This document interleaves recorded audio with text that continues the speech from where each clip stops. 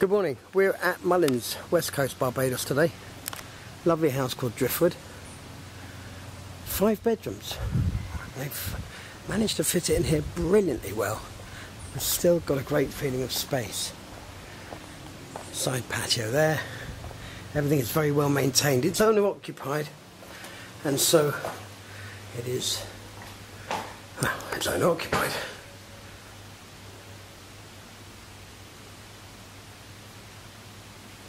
I'll do the bedrooms as we come up. I'll go through to the kitchen, give you an idea of the kitchen. Beautiful kitchen.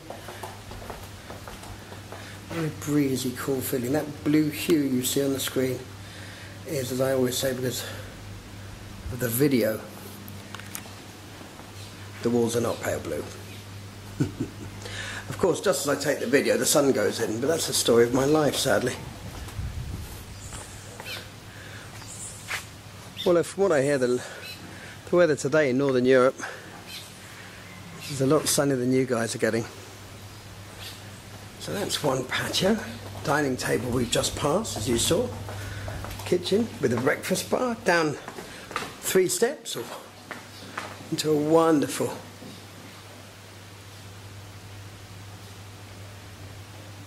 security grills all round.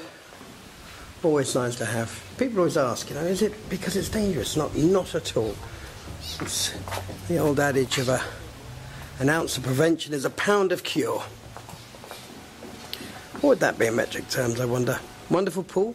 Pool room, obviously the green building over there. Nice deep pool as well, which is very unusual here. I think that's a little bit of luck with the topography, because it's very expensive to build pools here. And we're raised above the street level, so I think the developer got lucky with the topography.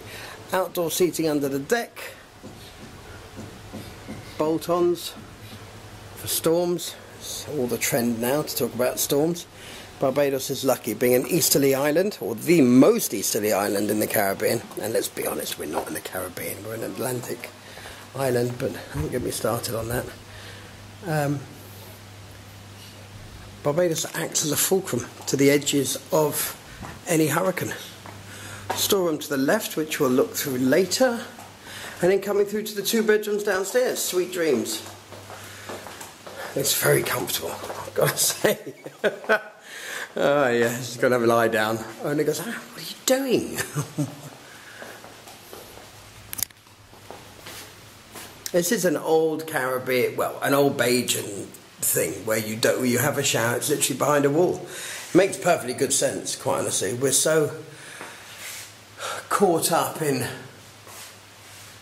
the idea of glass doors and partitions, and you just don't need them.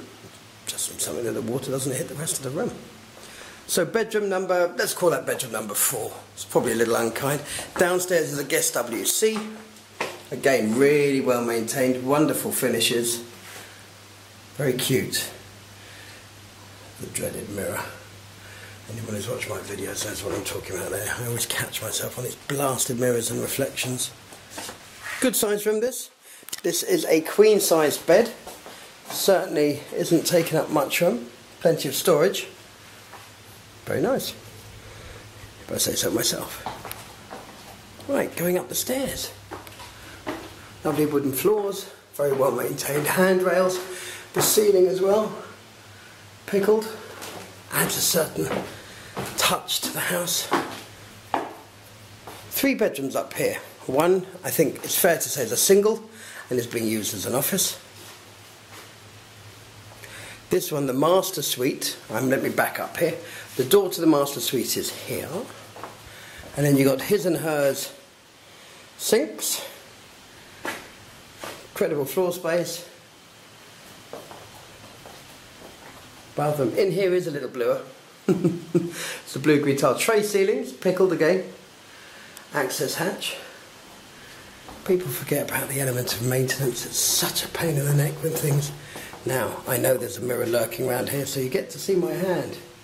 Lucky people. There's a gag in there somewhere, I can't think what it is. This is a beautiful room.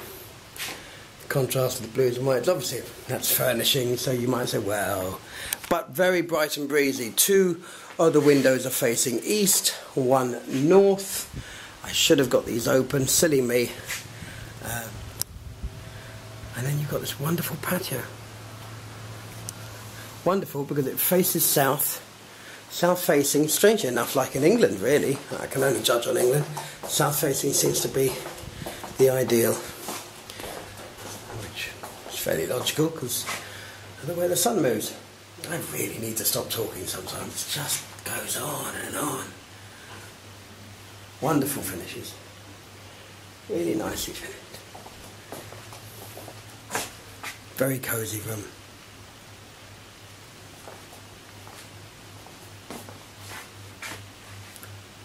Cupboard storage and above, of course, again tray ceilings, but again you have the space above, which when you're travelling, great spot to throw the luggage and what have you. Just give you an idea. The roof line here.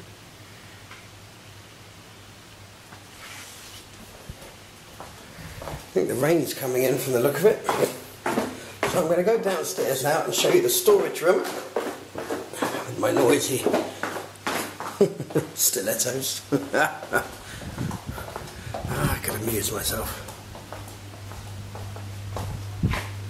Storage, a second fridge. I've got to tell you, the amount of people in Barbados have a second fridge, 1 for drinks, 1 for food, because otherwise the fridge is open and closed all day long, and it's nothing but a pain in the neck. A little bit of maintenance work going on next door. This gives you an idea of the gardens. They've had a little bit of rain lately, so I don't want to walk through and then drag mud through the house. I think people might get emotional about that. I know I would. So, Driftwood in Mullins, West Coast Barbados. Available at www.barbados-realestate.com. Sandcastle Caribbean Real Estate. And that bird's been very kind helping me out. What a wonderful finish.